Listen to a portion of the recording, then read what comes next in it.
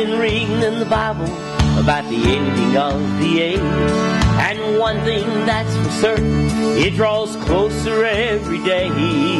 But I am not concerned about the way it's gonna end. I've read the back of the book and we win. Amen, come on. I've read the back of the book and we win. No more living in darkness, we'll be living at home with Him.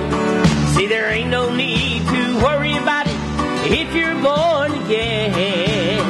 I've read the back of the book and we win. Alright, now this verse is just for Brother Locke. He'll like this one, okay? You ready? We all want to be winners in the games of life we play.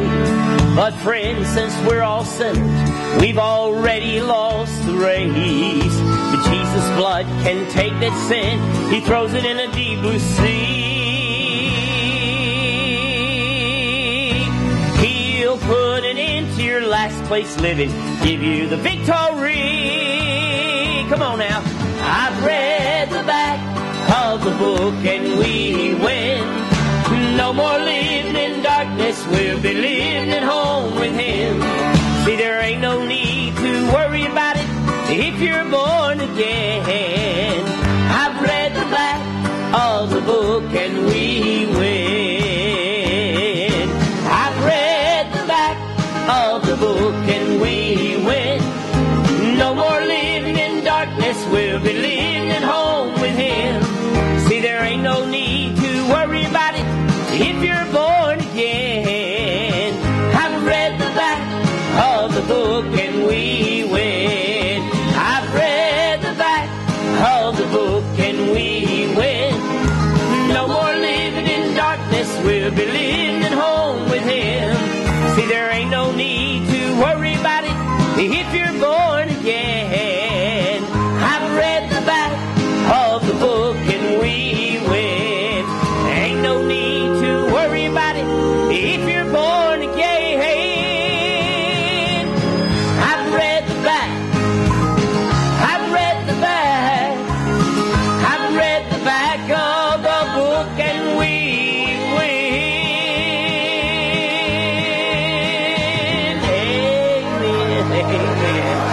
Amen. Amen. Well, listen, this next song, I've been singing it since I was 10 years old, so it's probably 100 years old now. And but it still speaks to my heart. I was shackled by a heavy burden. I was neath a load of guilt and shame.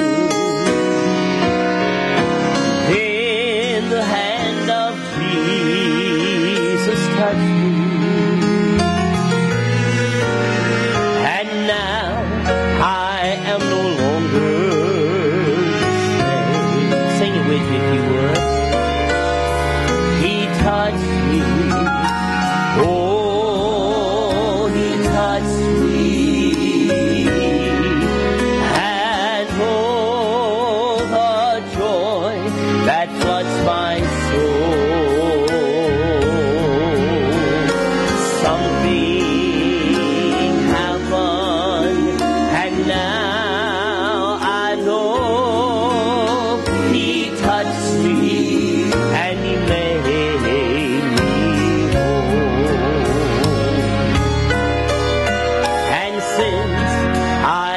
This blessed Savior,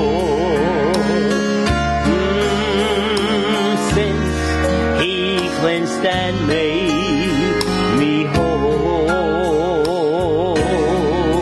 that's why I will never cease to praise Him. I'm gonna shout it while eternity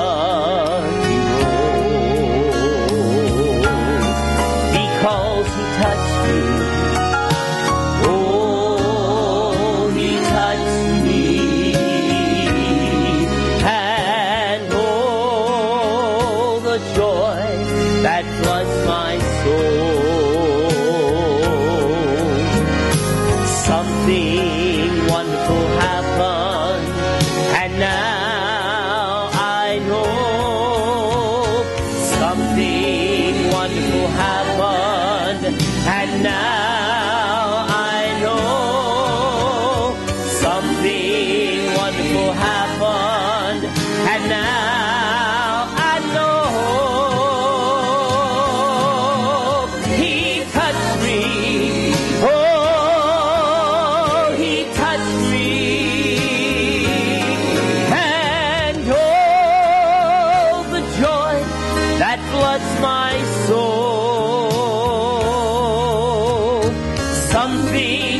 wonderful happened, and now I know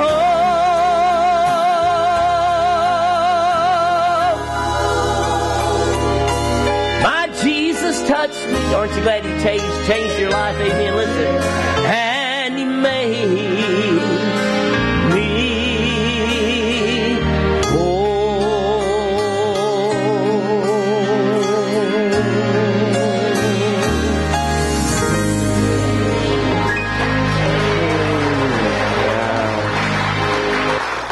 Take your Bible, if you would, and turn with me to the book of Philippians, chapter 4. The book of Philippians, chapter 4.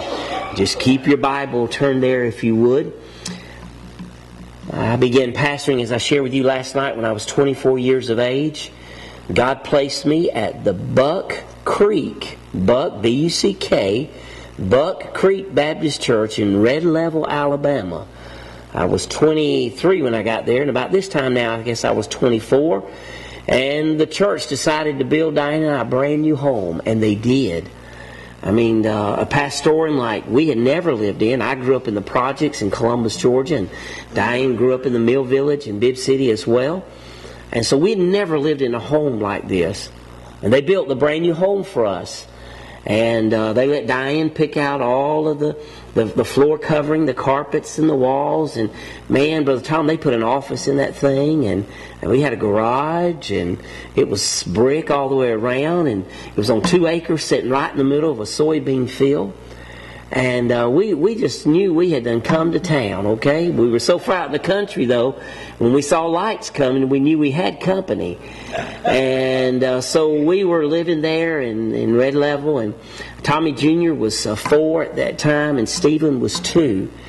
And in the middle of the night, we were awakened by 2 screaming children. To the top of their lungs, they were screaming. Now, I know you ladies aren't going to believe this, but it scared me so bad, I jumped up first. And they were sharing a room at that time. Tommy was in a little twin bed, Stephen in the baby bed. And as I ran into the room, I picked up the oldest out of the twin bed, and Diane reached down and picked up Stephen out of the baby bed. And we held them in our arms. And in just a few moments, they stopped sniffling, they stopped crying, they stopped screaming, and they went right back to sleep. So we put them back in their bed. It was about 2 o'clock in the morning, and Diane and I went back into the bedroom. We got back in bed, and Diane said, well, I wonder why they were crying. And so we began to discuss that, and we said, well, it could have been that one had awakened the other, had a bad dream. It could have been that one had some pain, or it could have been just the pure darkness because it was dark. Or it could have been a noise that they heard outside. We don't know why they had awakened screaming and crying, but we did realize that once they were in the arms of a mom and dad who loved them, they had all the security that they needed. The world is looking for security, and the problem is they're looking in all the wrong places. The Apostle Paul, in writing in the book of Philippians, it is a joy epistle. We often think and talk about those who are the saints at Philippi, to the believers. And we think about the philosophy for Christian living in chapter 1. For he says, for to me to live is Christ, and to die is gain. We think about the pattern for Christian living when we look at chapter 2, verse 5, when he says, let this mind be in you, which was also in Christ Jesus. We love chapter 3, and we think about the prize for Christian living when Paul says, forgetting those things which are behind, he said, I press for the mark, for the prize, of the goal of the high calling of God in Christ Jesus. When we get to chapter 4, we see the power for Christian living, and you know verse 13 as well as anybody. Say it with me. I can do all things through Christ whom strengthens me. However, church, there was a problem in this joyful epistle.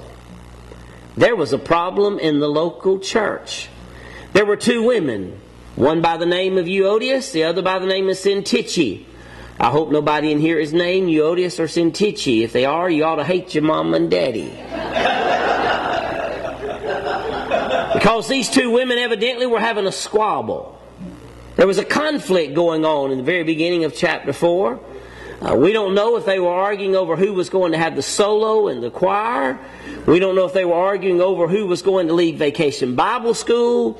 We don't know if they were arguing over the decorations. We don't know if they were arguing who was going to be the president of the WMU. We don't know why they were arguing, but there was a conflict of some sort. Now, you read those first few verses in chapter 4. And so Paul said, in the midst of this joyful epistle, he had to set the record straight with these folks. And he wanted them to understand their security was not in the fact that they had given to his ministry. Their security was not in the fact that they were a happy church. Their security was not in the fact that they lived in the city of Philippi. But he wanted them to understand the only security that they had was in a personal encounter relationship with Jesus Christ. Now tonight what I want to do is I want to walk you through chapter 4, a good bit of it. And I want to talk to you about why I have security in Christ. And Paul, it appears, Brother Locke was reminding them as he closes the book of all the blessings of their life as believers. What God had given to them. And not to let, matter of fact, he said, I'm going to appoint a yoke fellow. Clement, I'm going to appoint him to kind of straighten this matter out. Not let it get out of control. And then Paul says these words beginning in verse 4. He says, rejoice in the Lord always, and again I say rejoice. Let your moderation, your conduct, your lifestyle be known to all men. And then he says, the Lord is at hand. Tonight I have security in Jesus because of the presence of Christ. The Bible says the Lord is at hand. Any preacher worth a grain of salt will preach that Jesus Christ is coming again. The Apostle Paul preached that. You remember 1 Thessalonians? At the end of chapter, every chapter, he talked about the coming of the Lord Jesus Christ. And at the very end of the book of the Revelation, he says, Lord Jesus, come. Quickly, quickly, Lord Jesus, come. So any preacher worth a grain of salt will preach that Jesus is coming again. However, Pastor, I believe this has a dual meaning, and I believe it even has a more intimate, personal meaning. Because I believe when he uses the phrase, the Lord is at hand, he is saying, too, that the Lord is ever present with us. He will never leave us. He will never forsake us. That's why the Bible says, rejoice in the Lord always, and again I say, rejoice. Do you realize tonight that there are many reasons for people to have sad countenance? There are many reasons for people who are in very difficult situations to have a very sad disposition or a very negative disposition. But just as I started singing a moment ago, you and I have read the back of the book. We know who wins the battle. We ought to be the happiest people on the face of the earth. For the Bible says, in all things rejoice. Does that mean even when I'm going through trials? James says yes, you still rejoice in the midst of the trials. You do realize now temptations are all of the devil. But trials or tests can be of the Lord. And we can get through those trials because the reason James writes that in chapter 1, in the very first few verses, he says we're going to go through trials, many trials, different types of trials. He said, but the real key to it all is we can still trust in the Lord. At the end of the day, you and I ought to always rejoice. Amen. When people see you in the community, you ought to be rejoicing. When they see you at your home, you ought to be rejoicing. I'll never forget when my dad was very sick and I was living in South Alabama, as I stated, and I was traveling back and forth to Columbus, Georgia, and trying to see about him. And I would literally leave on Monday morning about 5 o'clock in the morning, and I would not get back. I had someone take care of my Wednesday night responsibilities, and I would not come back home until Thursday.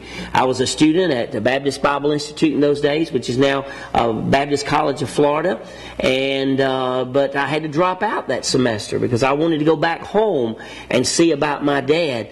And in the midst of doing all of that, it was very pressing on me, and it was a struggle because there were 5 kids, but there were really just 2 of us that would stay all night and take care of him. My sister had a difficult time doing that. My 2 other brothers, it just tore them up. And so my oldest brother and I said, we'll help take care of Dad. And so with my mom's help, we were there. And so I would stay Monday night, Tuesday night, Wednesday night, and then go home home on Thursday morning, then my other brother, Mike, would stay the rest of the week. And I'd come back and we just rotated, and we did that for months and months.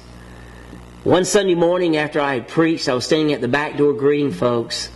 I'll never forget the lady, Sybil Brooks, came out, and she said to Diane, "How in the world does Brother Tommy keep going and then keep smiling and keep laughing?" And Diane said, "Rejoice in the Lord always." And again I say rejoice. And then she said, my next point, she said, "He has a peace of God that surpasseth all understanding." I have security because of the presence of the Lord. Amen? Nothing like it when you know that Jesus is with you. Secondly, I have security because of the peace of the Lord. If you would pick up in verse number 6. The Bible says, "Be anxious for nothing, but in everything by prayer and supplication with thanksgiving, let your requests be made known to God." Now listen to verse 7. "And the peace of God which surpasseth all understanding will guard your hearts and minds through Christ Jesus." In verse 8 he says, "Finally, brethren, whatsoever things are true, whatsoever things are noble, those things that are just, those things that are pure, those things that are lovely, those things that are of good report, if there's any virtue, if there's anything praiseworthy," he said, "think or meditate on these things." Look at the next verse. "Those things which you have both learned and received and heard and seen in me do." Here it is. "And the God of peace shall be with you." Somebody said, "Preacher, explain the peace of God." It would take a fool to try to explain the peace of God. You can't. The Bible says it surpasseth all understanding. I can't explain it, but I'm telling you tonight, I've experienced the peace of God, haven't you? Without knowing without a doubt that the Lord Jesus Christ is present with me, then whatever situation I find myself in, I know His peace. You know what that word really is? His assurance. His confident. Do you remember what Paul writes in Philippians chapter 1 verse 6? "Being confident of this very thing, that he who hath begun a good work in me will carry it out or perform it until the day of Jesus Christ." So there is a peace of God that surpasseth all understanding. And I have security, not only because of His presence. I got saved. He lives with me for all eternity. But I have security because of His peace. Now you're going to say, "Now, Brother Tommy, how can I know the peace of God? How can I have the peace of God?" Well, I think in this text, it points out to us several things. Number one, it points out to us our prayer life. Our prayer life. Yeah. He says, "Be anxious for nothing, but in everything by prayer and" what? Supplication. "Let your requests be made known unto God." I have found through these 40 years of ministry that those who have a good prayer life are normally people who have a peace of mind and are peaceful in their lives. You want to get close to the Lord, you want to draw near to Jesus, spend some time alone in prayer. Seek the face of God. You want answers for your life? Ask Him. The Bible says if you ask, He will respond. You knock, He's going to open the door. You've got to realize that in your life, in my life, we do not have the answers for anything, really. Jesus has the answers for everything. And so, if you're going to have peace going through a struggle in your life, then we have to pray. We have to make sure that we're on our knees before God. And the good news is this. For the believer, God always hears us. Now, there are times He says yes. There are times He says no. And to teach me valuable lessons, there are times He says, "Son, wait a while." That's right. And I can't stand that when He does it. I'm a type 1 OC. I have a disease. I am terribly OCD, they say. And OCD people, they just... Today, I worked all afternoon by the time after lunch, and I wasn't even there, but I had folks on FaceTime showing me what was being done at the new building. I wanted to make sure that the ceramic tile was the right one was put in the restrooms, and I was making them. I had two different folks that walked around saying, "Okay, Brother Tommy, this is it." I talked to our project manager, and I just wanted to make sure. I'm a little OCD. I can't help it. I can't rest at my home unless everything's just right. And I think in 1 Thomas chapter 1 verse 1 it says cleanliness is next to godliness. And it drives my wife crazy with 6 grandyoungins running in and out of the house. But I have to have peace in my life. And I'll never find peace by being OCD. I'll never find peace by being a worry wart. Any of you ever get worried about things and just stress over things that sometimes you can't even control? But God can control all things. And that's why we seek Him. That's why we pray to Him. That's why we ask Him to meet our every need. Listen, when we find ourselves in desperate moments, whether it be in times where we are struggling or if it's times when we're on the mountaintop and experiencing what God is doing in our life spiritually, you still have to pray, because the Bible says without that prayer life, we will never know the presence of the Lord Jesus. Listen, pray without ceasing, so you can have peace. And you can know the peace of God. But it's not only in your prayer life, it's in some priorities. Have you noticed what he says there? Be anxious for nothing, but in prayer, and let your requests be made known unto God. And then he says the peace of God surpasses all understanding. He said, then guard your hearts. The psalmist says, guard your hearts. It's the wellspring of what? Life. Guard your heart. So there's some priorities that you've got to do. You got to make sure your priorities in order. One of the issues that we have in rearing children today in this culture is helping them to understand their priorities. The culture doesn't think that church is a priority.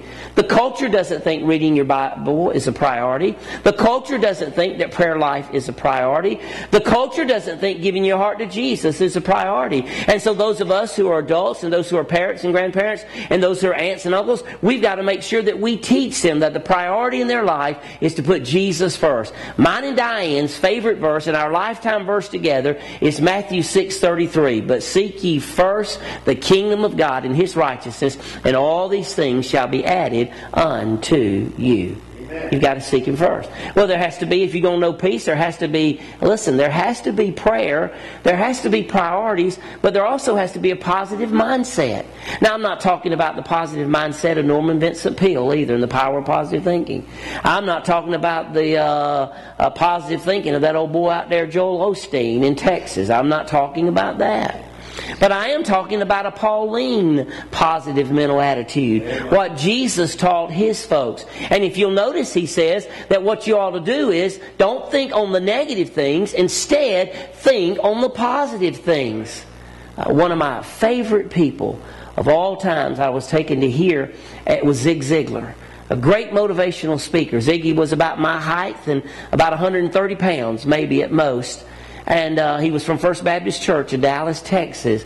And he went all over the world teaching and talking with businessmen and preachers in churches and doing motivational speeches. And he was a great salesman. And one of the things I remember going to Atlanta one time from Columbus, and my oldest brother took me and a couple other preachers up there with him, paid for our way and paid for our rooms. And we went through a conference with Zig Ziglar. And I came out of that conference, and I came out of it with a lot of truths, but one that has always kept in my mind is this one. Zig said, do you know what's wrong with our world today? Do you know what's wrong with our businesses? Do you know what's wrong with our family? And then he always threw in, do you know what's wrong with our churches? He said, I'm going to tell you what's wrong, only as Zig could say. And he said, and this is what I came away from that 2-day conference with, he said, there's too much stinking thinking going on. That's right. Too many pessimists. Too much negative thinking. For we focus on those things that are negative. And that's not what the Bible says. The Bible says, think on those things that are just. Think on those things that are noble. Think on those things that are true. Think on those things that are righteous. Think on those things that are godly things. He literally says, meditate upon those things. It says, as a cow would eat the grass, and he chews on that, and then he spits it out, and guess what he does? He gets it again, he chews on it again, he gets it again, he chews on it again. And he says, that's what your life and my life ought to be like, the Apostle Paul said. He said, think on these things. Don't wrap your mind with all the negatives of the world. Think about what God has done in your life. And the peace of God will be with you. And you'll have the assurance. And you'll have the hope. And you'll have all the security you need. Now the Apostle Paul said, the Lord is at hand. He's present. That's why I can rejoice in the Lord always, and again I say rejoice. The Apostle Paul says, I have security because of His peace. It's a peace that surpasses all understanding. And I'm not going to get bogged down in all that negativity. And let me make one more statement before I move on to my third thought. Years ago, I made a conscious decision not to allow myself to be bombarded nor surrounded with negative people. And this is what I tell my church folks. Don't you dare come up to me before I preach and say something negative. I will hurt your feelings. I will light you up. I don't care if you're 6'5", I'll still I can take out a kneecap. Now listen. I mean that. Don't you come up with stuff. I mean, I'm prayed up, I'm ready to go, I'm ready to preach. Well, preacher, I need to talk to you about it. Don't you do that to your pastor. That is the most negative thing you could ever do. Don't you do it. And don't catch him after he preached either. You wait. If you can't take time to come by his office and talk to him or speak to him in another setting, then it's not much of an issue. You've just made it a big one. Now, you know I love you. But I'm telling you the truth. Yeah. Don't you surround yourself, none of us, with negative, pessimistic people. And so what I've done, I'll just be very honest and frank about it. My leadership is positive. If they're not with me, and they're not going to be a part of what we're doing, and they're not going to help us to grow and win a church, they can come all they want to, and I'll even take their tithe. Amen. But they're not going to be on a leadership team. That's right. Yeah. They're not going to be on the personnel team or my finance team. I'm not going to have it. I had an old gal not too long ago. She just decided, I don't know what side of the bed she woke up on, but she came to a meeting and she was just mad. And we hadn't even gotten the meeting started. And so she looked, after she got started, she said, I woke up on the wrong side of the bed. And I looked at her and I said, honey, you determine what side of the bed you woke up on. That's right. She made that choice. And I must be honest with you, she ain't there anymore. And sometimes there are blessed subtractions. Yeah. And I just don't think that we ought to surround ourselves with negative people. When you walk in that door, you want to taste a little bit of heaven.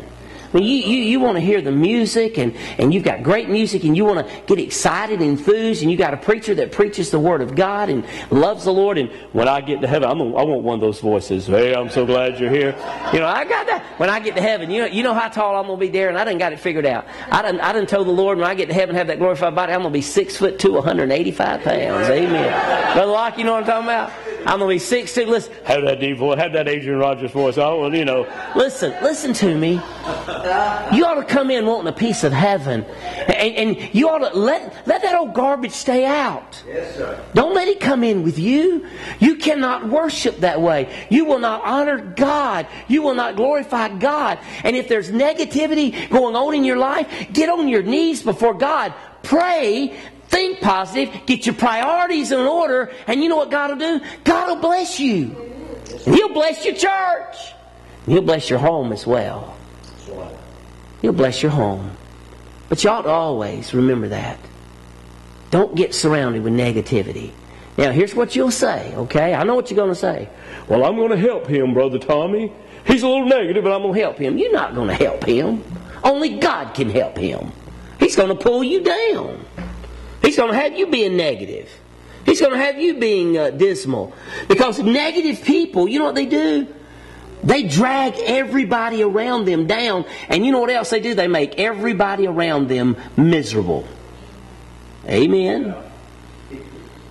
Now you can be nice to them. Try to win them to Jesus, because most of the time they're lost. Try to win them to Jesus. But don't surround yourself with them. Because negativity will kill you. It will destroy you. And is never good for the cause of Christ. Now, Paul said, I've got security. Because that's my meddling for tonight. Now, thirdly, I've got security because of His presence, His peace. That's all in the text. I've also got security because of His power. Will you pick up verse number 10? I love this. How simple of an outline can you get? Brother Darren, you can probably do a whole lot more with this text than we can. Now, here it is, verse 10. But I rejoiced in the Lord greatly, that now at last your care for me has flourished again, though you surely did care, but you lacked opportunity. Now notice what he says. Not that I speak in respect of want, he says, or need. Not that I speak in regard of want or need, for I have learned in whatever state I am in, therewith to be content. That's the song you were singing last night. It is well with my soul. Look at the next passage. I know what it's like to be abased. I know how to abound. Everywhere in all things I'm instructed to be full, to be hungry, both to abound and to suffer need. Now look at verse 13. I can do all things through Christ, whom or which strengtheneth me. That's the power of the gospel. Now, this verse is probably the most misunderstood verse in the Bible. Because some people think, well, that means that I can just do anything. If God has not given you a talent of singing, please don't think you can sing solos on Sunday morning church. That's not your talent. I mean, you know, it's like me. Now, Brother Ira is a legend in this area in basketball. If you go and look around, Brother Ira Warnock was he's a legend. He's here in your service. He was a legend. One of the best in this area, ever come out of this area. I played till I was 41, 42 years old. But I didn't play down low. I couldn't dunk. I handled the basketball. I still can. I can't run up and down the court much anymore. I could roll up and down the court. But I understood what my role was. I understood I was the one who gave out the assist, and every once in a while I'd get a little hot on a streak or something, and I got a concussion my sophomore year playing, so I played hard. I did, but I understood my role. So for me to say, well, I'm going to get down there and bang with the big guys, and I'm going to say, that was not where I was. And you're going to say, Brother Tom, why are you stretching that point? Because here it is. It's not saying, well, I can just do whatever I want to do. God's going to give it to me. Absolutely, that's not what He's saying. What He's saying in this whole text is, if I'm up on the mountaintop experience, the Lord Jesus Christ and His presence and His peace is there with me, and I have His power. If I'm down in the valley, in the darkest of the days of my life, I still have His presence and I still have His power. And He's going to see me through. Amen. I can do all things through Christ whom strengthens me. And that's what it means. That's what it means. It means you can go through life. Let me explain it to you kind of like this. When you got saved, this is a theology matter. The Holy Spirit of God came to live in your heart. The Bible says, for by one Spirit have we all been baptized into one body. Do you remember what Jesus said in Acts chapter 1 verse 8? He said, but you shall receive what? Power. After that, the Holy Ghost shall come upon you, and you shall be witnesses unto me. Where? In Jerusalem, Judea, Samaria, to the ends of the world. Do you know what that word power means? I'm not a Greek scholar at all, preacher. No. I'm not a Greek scholar at all. But I've been told that word power is the word dunamis. Now, I like to tell folks, I don't have a firecracker power living inside of me. The word dunamis means I've got a dynamite power inside of me. I have the power of God which saved me unto salvation. I have the power of God that will keep me through sanctification. I have the power of God that will take me to glory one day with glorification. You and I have the greatest source of power living inside of us. Then why in the world don't we act like it? Amen. Yeah.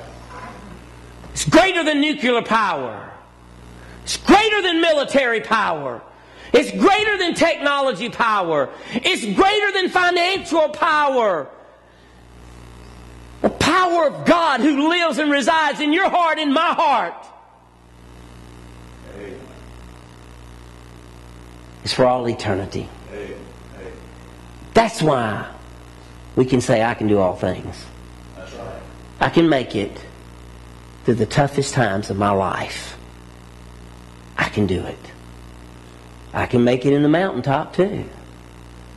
I can make it when everything, but I trust God. I can do all things. I trust Him. He's going to see you through. Now, if I had time, I'd deal with that other point. that talks about not only meeting our needs, but you remember verse 19? Where it says that, but my God shall supply all what? All of my need, according to His provisions. His provision. So I have security because I know without a doubt He's present with me. I know without a doubt that with the Lord He's given me peace. I know without a doubt there's the power of the Holy Spirit of God who lives inside of me. Now, let me tell you this. Don't you listen to some old folks who think, well, you can have it 1 minute and have it lost the next. No, that's not how God works. When He saved you, He gave you all the Holy Spirit you'll ever need. Now, there is a difference between being filled with the Holy Spirit and being baptized with the Holy Spirit. Now, baptism of the Holy Spirit takes place when you give your heart to Jesus. Do you hear me? There's not a second dispensation or a second act that comes with it. The moment you gave your heart to Jesus, I like to illustrate it this way. From the top of my head to the sole of my feet. That's not very far, pretty wide. However, from the top of my head to the sole of my feet, I have been immersed, baptized with the Holy Spirit of God. That happens at salvation. Now, the filling of the Holy Spirit is where Paul says, be not drunk with wine, where it's excess, but be filled with the Holy Spirit. Diane and I did for 2 years, we did things called what we called a weekend of evangelism encouragement. I would teach the men on a Saturday night. We'd go into a church. It was 6 ministries in 26 hours. I would teach the men what it means to be filled with the Holy Spirit, and then she would teach the ladies on what it means to be filled with the Holy Spirit. And here's the real quick thing without you having to go through those sessions. To be filled with the Holy Spirit means this. It means to be controlled. You know what the next word is, don't you? And it means to be empowered by the Holy Spirit. So you're controlled by the Holy Spirit, you're filled with the Holy Spirit, you're controlled, but you're also empowered. I can do all things through Christ whom strengthens me. Well, let me see if I can conclude this message. Tommy Jr. Just finished coaching at Jackson County High School, a 10-year stint. Finished in the Final Four, got beat by Blessed Trinity in the semifinals of the state championship. We won. They won one game. We won one game. In the third game, they came out with Tom Glavin's boy. True story.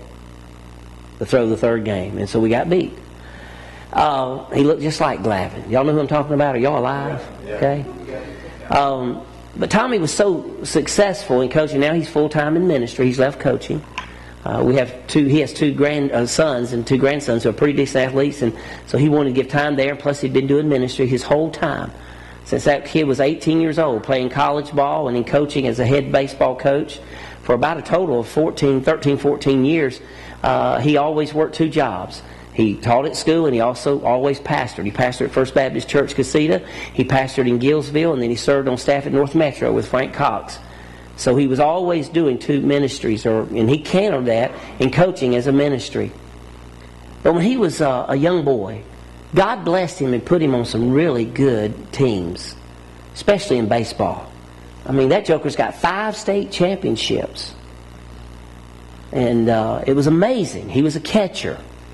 And one day we were getting ready to go down to St. Pete. That's where it was moved to Warner Robins for the regionals. We just won state. And he was 12 years old. And so Tommy's down there and he's catching up the pitcher, and he's in the bullpen down there catching up Zach, and he's still back. So I just walked down there and I said, "Hey, how's he look?" It was about his fastball. He threw a little circle change in his breaking pitch. And I said, Tommy said, "He looks pretty good." And so Tommy had on the full helmet, they wear in Little League. He's 12, and he had thrown his old ball cap off to the side. He threw that ball cap off the side, and so I was just going to be nice. And so I reached down and picked up the ball cap, and I'd never seen this, but inside the bib of the ball cap, he had these words: "I can do all things through Christ whom strengthens me." Oh, I'm telling you, my chest stuck out. I didn't say a word. I didn't say anything to him. And I thought, man, he gets it. He gets it. And we go to St. Pete, and we get beat. But he still had, "I can do all things through Christ whom strengthens me," whether win or lose. Jesus' presence was still there. There was going to be, the sun was coming up the next day. He still had his peace, and he had the power of the Lord. And to look back, and now I see him, and I think, wow, he got it. And you always wonder how preachers' kids are going to grow up, because they tell you they're the meanest kids in the church. And you know why they're the meanest kids in the church? It's because they play with the deacons' kids. And so you always wonder, and he got it. He got it. He was the oldest. Our youngest son, when he was in middle school, Diane, I thought was going to kill him. All he thought about was girls and ball. That was it.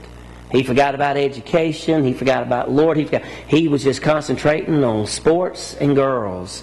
And I'll never forget one time, Diane threatened to put him in YDC because he had lied about his grades. And I'm not like, you're going to put him in YDC for what? Lie about, But anyway, Stephen was really, really a difficult child, because he could look at you. Now, he was Mr. Personality. He'd walk in a room, and Tom knows him well. And then he walks in a room, and he really commands a room pretty well.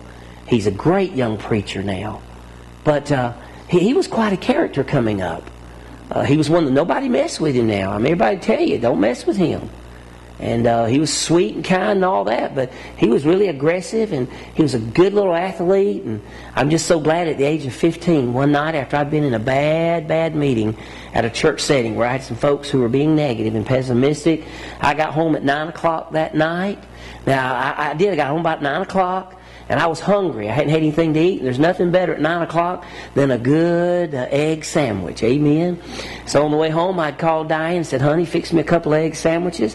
I got in my recliner. I couldn't reach the floor, but when I threw it up, I was up in my recliner. And I got in my recliner, and I was watching ESPN. I was catching up on the latest sports. Don't get mad, ladies. Listen, I tell folks all the time, y'all can have PMS, men can have ESPN. Amen. And so we can have ESPN. And so Oh, I'm sorry, Miss Sandy. Let me go over here. And anyway, Diane, don't you tell her I said that. But she done got on to me about that. Listen, I'm sorry. Don't get mad, ladies. I'm just kidding. And I was watching ESPN, and Diane came in and she said, Stephen's been wanting to talk to you. And I said, oh, Lord, what has he done now? That little fella come in and sat on the arm of my chair, my recliner. And I hit the mute button. I said, what you need, Stephen? He said, Daddy, I've been running from God. He said, I know God's called me to preach. Man, we never had to worry about another grade. He graduated with honors. We never had to worry about another girl. Man, everything changed. Everything changed. Made a difference in his life.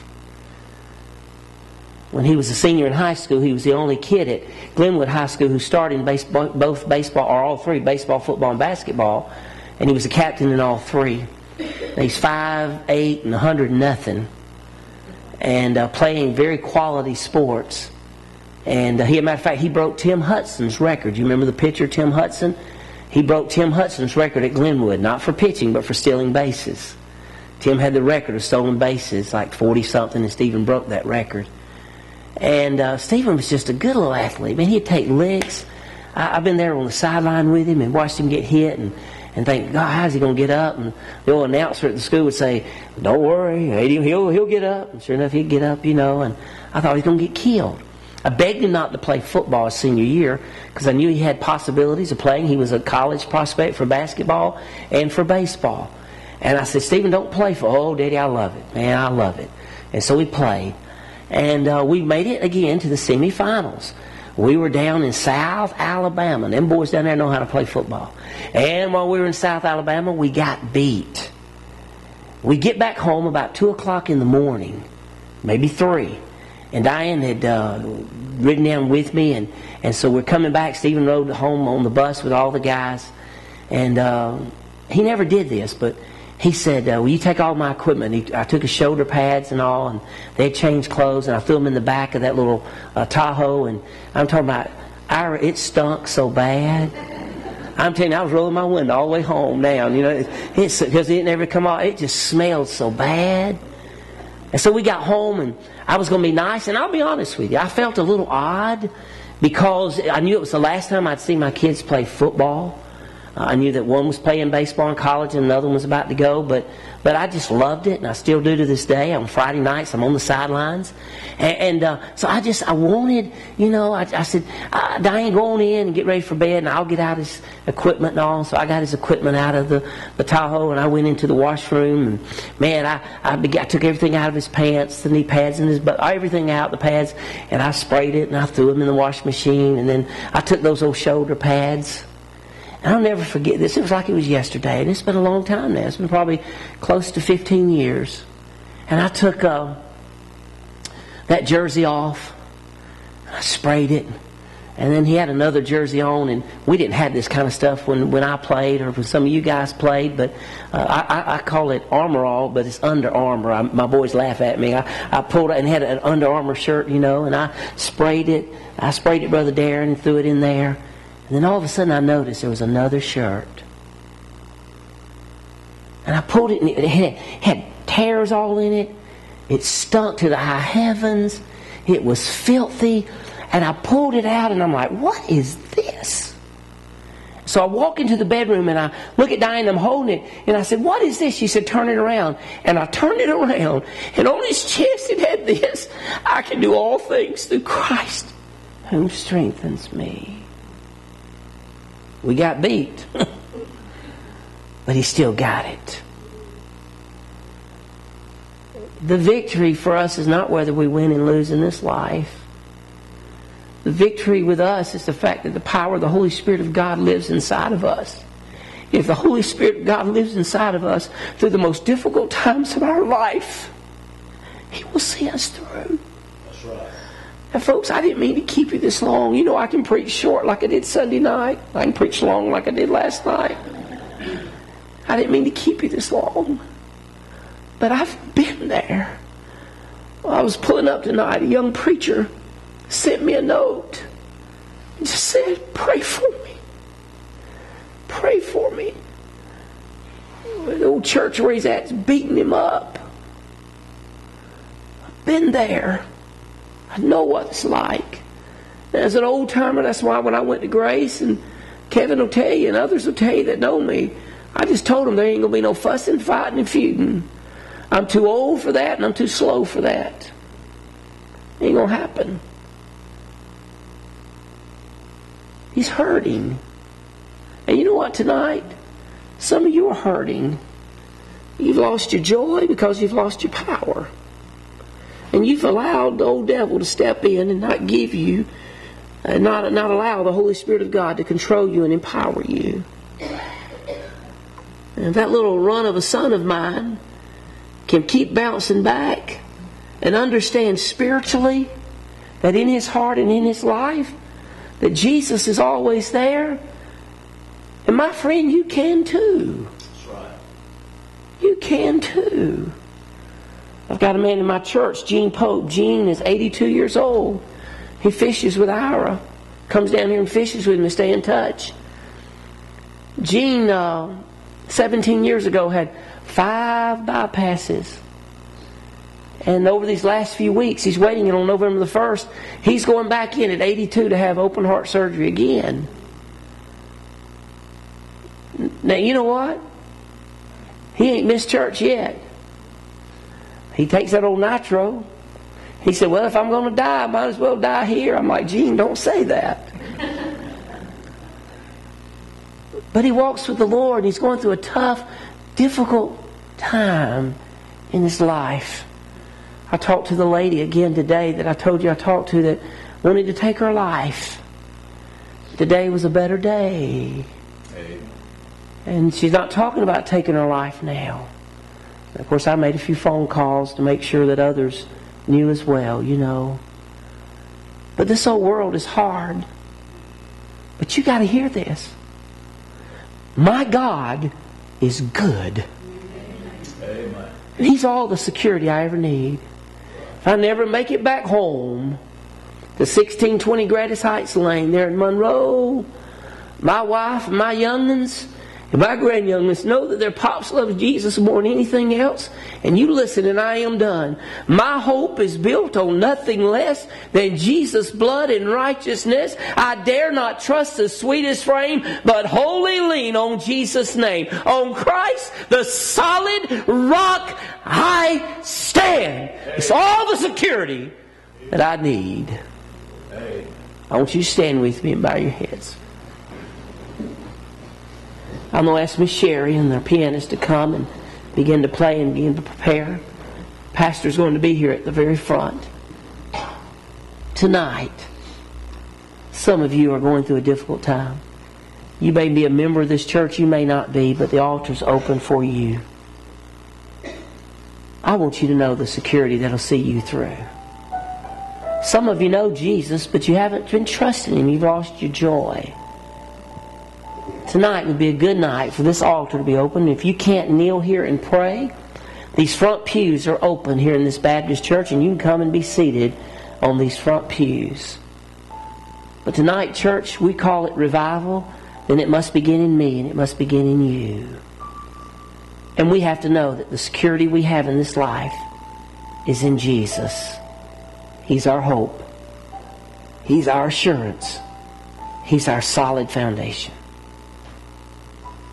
Tonight, in just a moment, when we begin to sing, I'm going to ask you to come and just begin to pray to the Lord. And you may have to recommit your life and say, Lord, my security is in you.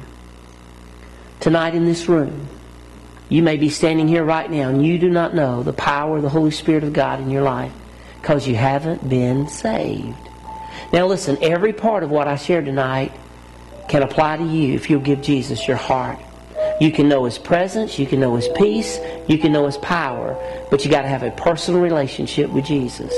And tonight, right where you're standing, it may be a night where you just need to simply say, Lord, I know that I've sinned. I know that Jesus Christ died on the cross for my sin. They buried Him, and on the third day He resurrected. And right now, Lord Jesus, I ask you to come live in my heart and my life. And you know what?